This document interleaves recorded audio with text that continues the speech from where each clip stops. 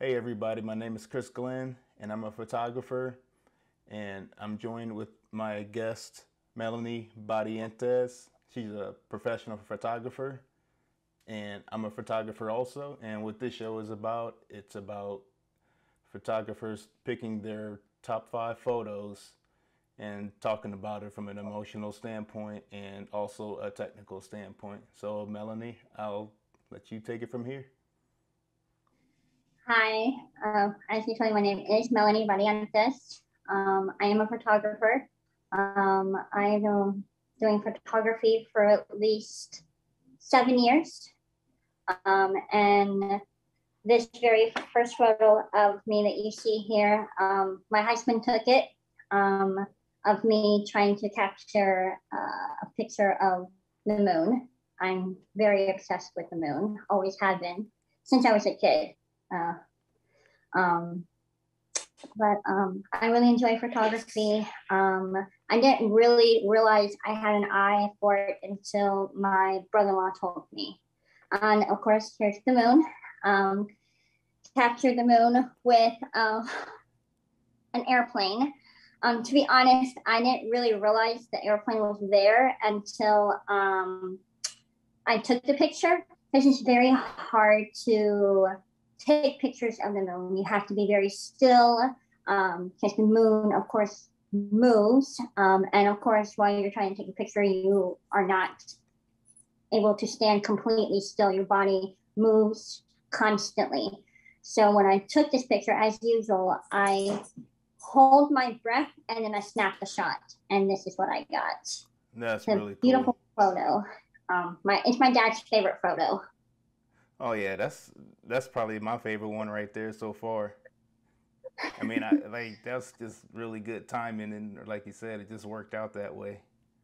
And absolutely, and I didn't even realize that the airplane was even there until after I snapped it, because I was so concentrating on not breathing and being very still to take that photo.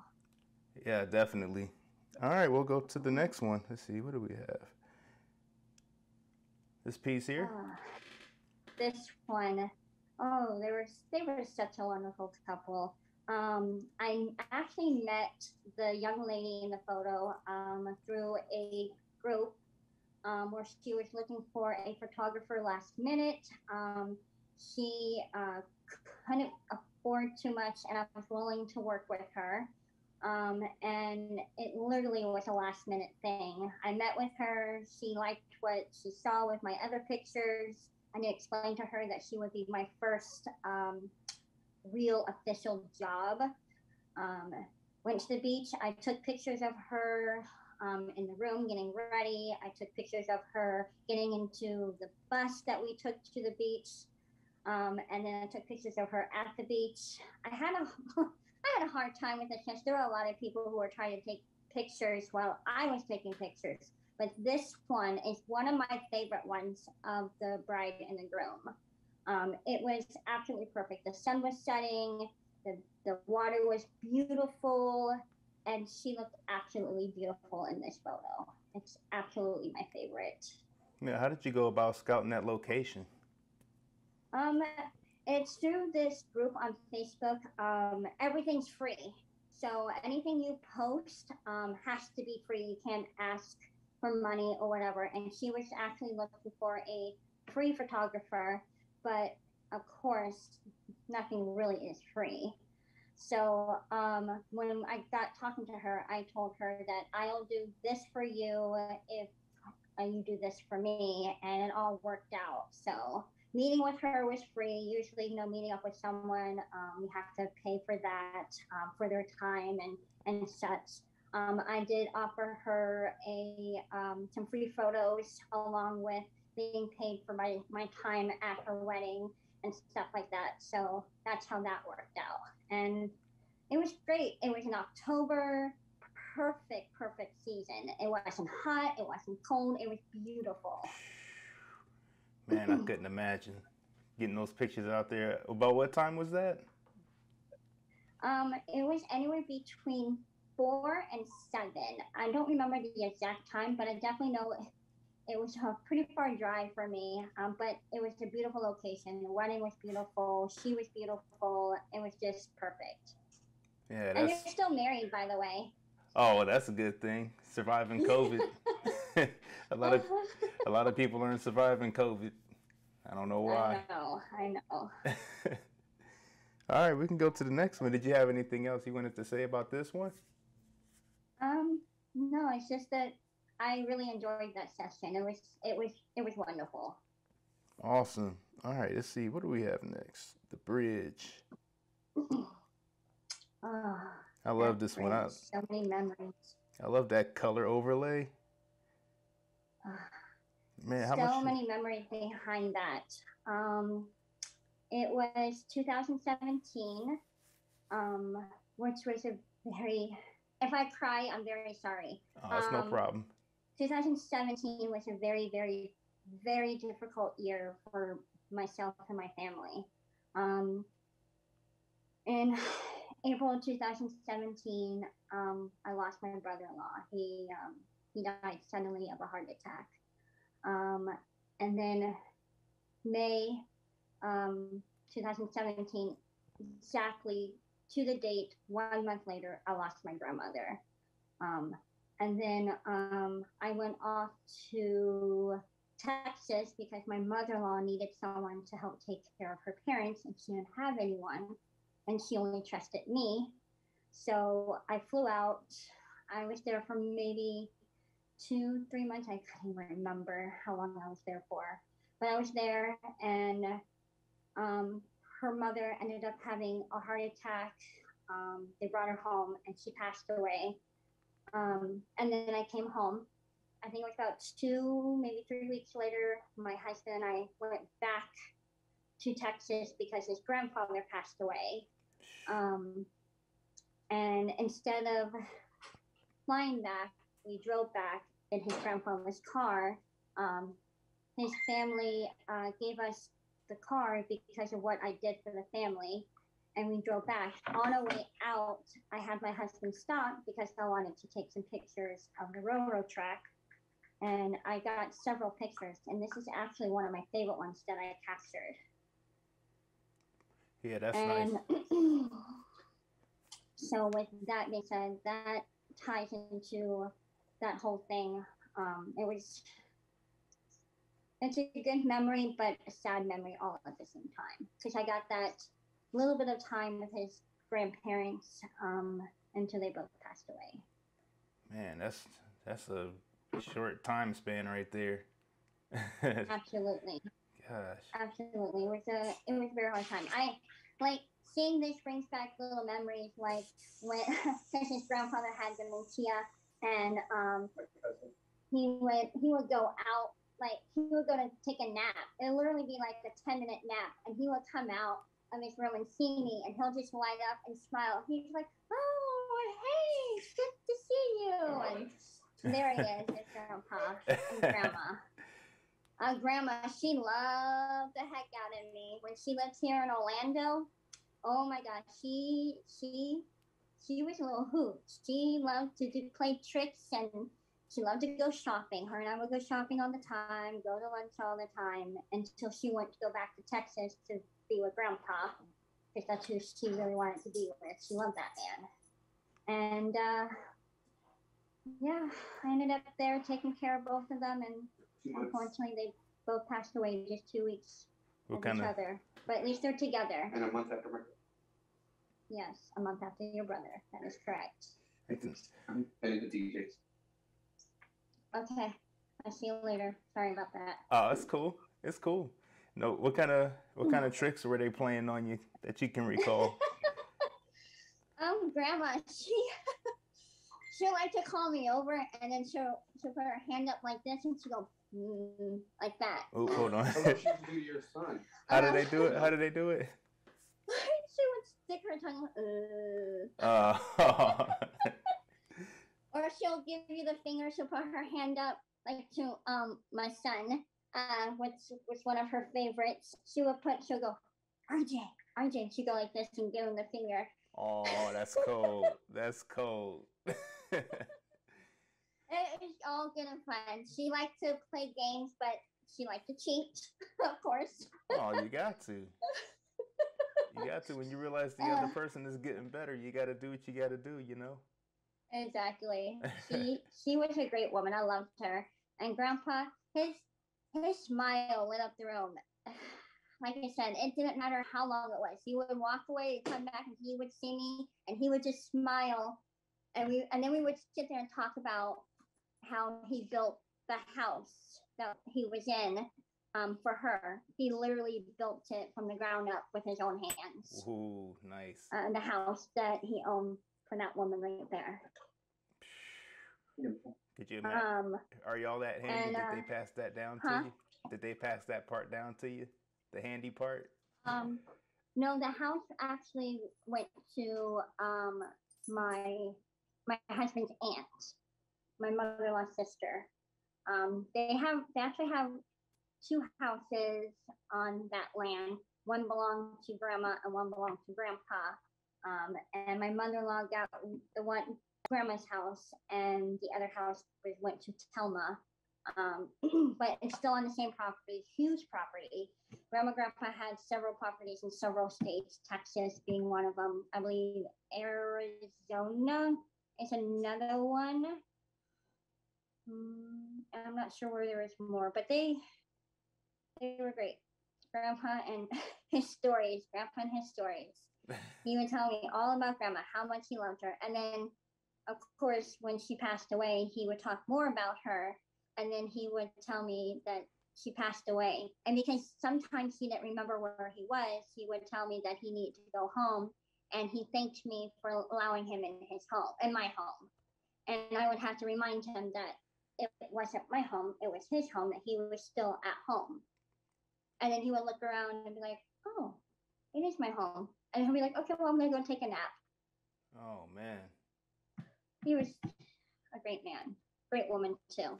And they loved their grandson. My husband, oh, yeah.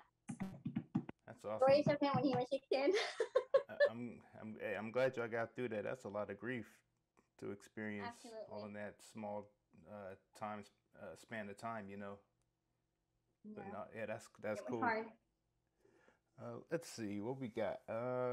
My wife's gonna go crazy on me for airing this one. Oh my gosh, great photo. She's not a big fan of clowns. There were so many photos that I wanted to choose with this because I took many, but I would absolutely say this is my favorite. The way my dad's looking at my son and the way my son is looking, it's so creepy, but a great photo. My family, since I can remember, have always been to Halloween. And my grandfather, he used to do haunted houses in his own house, and would have people come through the house where they would go through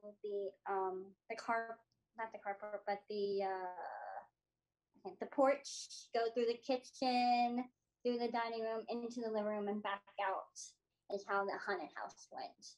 Oh, and man. When my grandfather moved away, because my grandmother passed away in 95, he found another woman, I want to say a few years later, 2, maybe 3 years later, and he moved to North Carolina. So my father took over the haunted house thing with his house. And so this one particular with my dad really likes to scare people. And at the time of that photo, he had colon cancer. He had stage 2 and stage 3.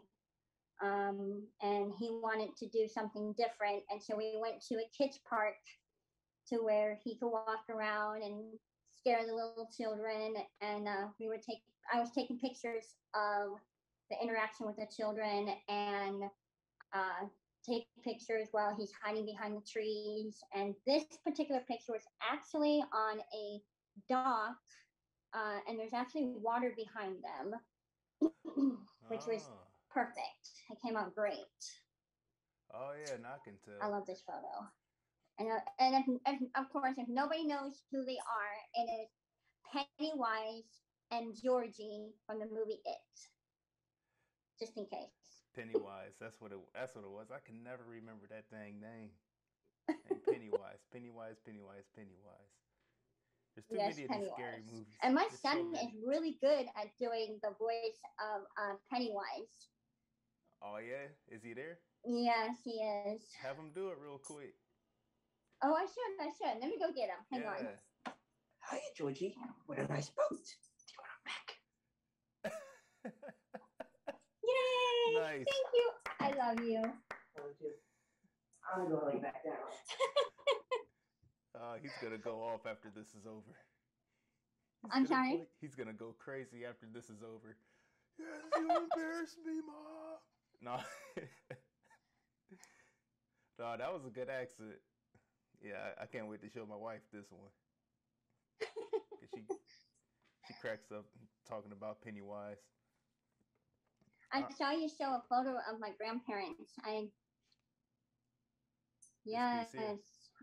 My grandparents. It's a very old photo, of course, because my grandmother passed away in 95 from cancer. But that is a really good photo of them. There's not many of them together, but yes. Her name was Shirley, but she did not like her name, so she went by Tony or Miss T. Ooh. And then my grandfather, he was Stephen, but he went by Paul. He still goes by Paul. Why Paul? It's just, what was it about that name that that made him want to change it to that? His name is actually Stephen Paul Rust, but he just went by Paul or Sarge, because he served in the military. But yeah, he goes by Paul. My grandmother, I don't know why she chose Tony or Miss T. I just know that she did not like the name Shirley, and no one was allowed to call her Shirley. And her middle name was Anne, so Tony doesn't even relate to her name. No, Tony's a great name, though. Miss T? I know. Hey, it's a pretty name. Yeah, I dig that, Miss T. I would totally call her that. Every time, it didn't matter. She's a wonderful woman. Nah, that's awesome. That's awesome. All right, let's see. What we got next? The number one is here. Yes. Oh my gosh.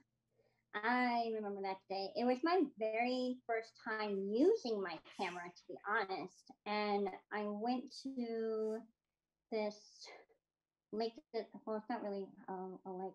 I guess it's considered a lake. It's right down the street at a park that I used to take my son to when he was smaller.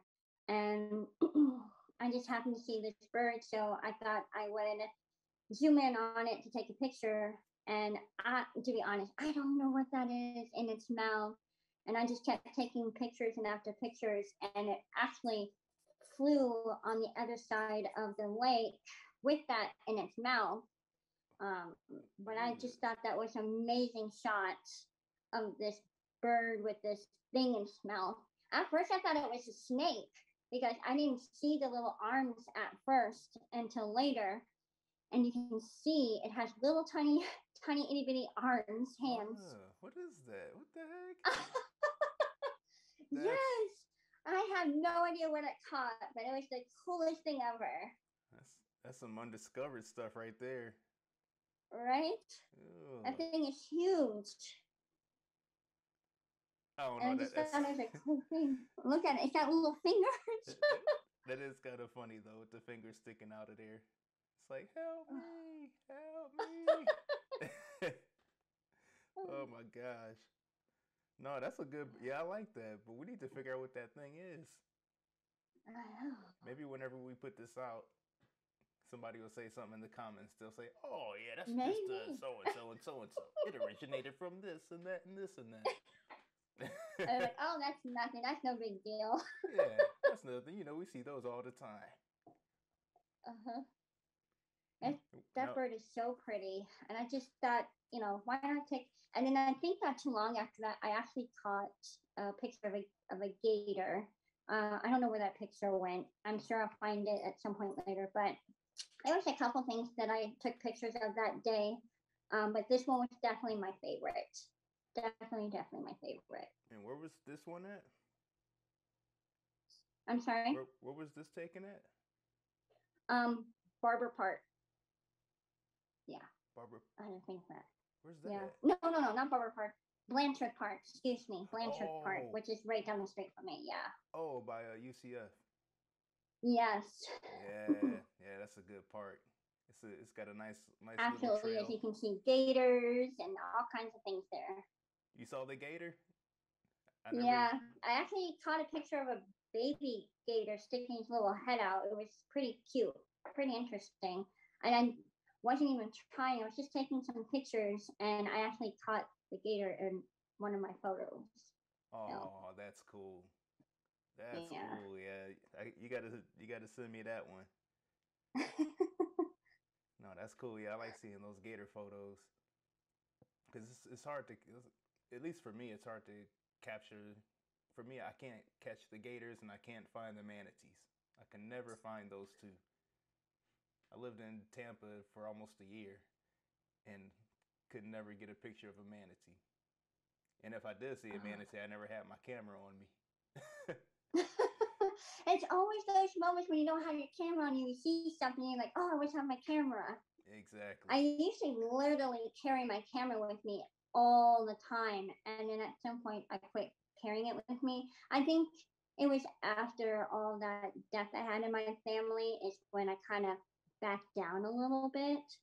But my mother-in-law was like, oh, your brother-in-law wouldn't want you to do that, blah, blah, blah. So I started to pick back up and taking more pictures and stuff. And I had a friend who bought me a really nice strap for my camera. It's I can't think of what type of material. It's almost like it's silky, so it doesn't hurt my neck or anything like that. And it's pretty and flowery. So. Yeah, that's cool. That's nice. You got it by you somewhere? I think it might be in my room upstairs, to be honest. Oh, well, don't worry about it. I don't want you to go. Okay. I got you running all over the house. But you got this? Bring this up. Bring that up. No, but thank you so much for doing this. Like, this is... Oh, there it is. You can kind of see it in this picture.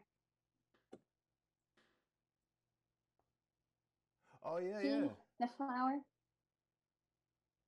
Yeah, that's connected to the camera. Oh, yeah. That's nice. Yeah. It's I'm gonna send you the non-black and white version so you can see it better. I don't know. I like that black and white though. It adds that drama to it. Makes it a little bit more dramatic. Absolutely. Are you more of a black and white person, or you like to do a little bit of everything? A little bit of everything, to be honest. Sometimes I like to do the black and white and then add a little color to it. Ooh, that's really cool. It kind of looked like what you did with this one.